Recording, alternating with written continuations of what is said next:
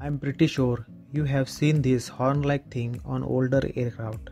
But what's the purpose of that? Hello Avgeeks, I'm Kuldeep and you're watching Aviation Wale.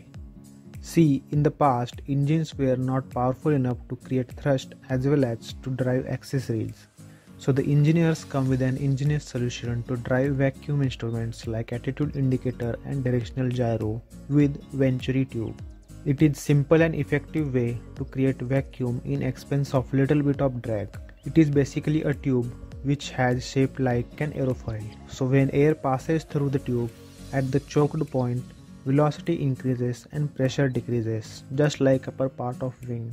This choking is strategically placed at 1/3 position from front and choking point is half of the intake, means cross section reduced to 3/4.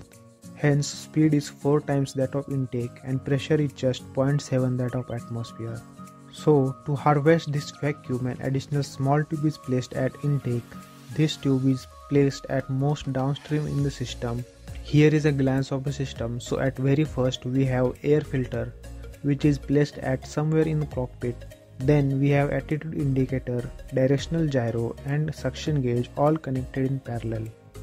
Then further downstream we have pressure relief valve which let the pressure leak into system to adjust vacuum, and the last most suction source or vacuum source, in this case Venturi tube.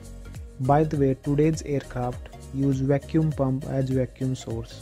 Like any system, the Venturi tube has some pros and cons as well. Let's talk about the pros first. The very first advantage is there is no pump to brake.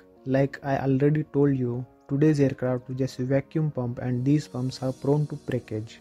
In Venturi, there are no moving parts to brake.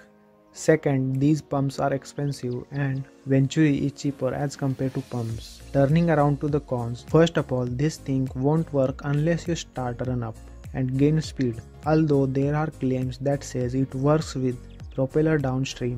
But I doubt, even if it spins the gyro, it might not be at the full required RPM to rely on instrument.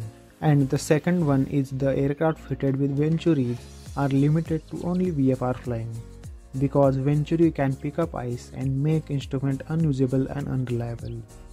That is it for this video. I hope you learned something from this video. If you do so, consider subscribing for similar videos. Until then, keep learning. Have a good day.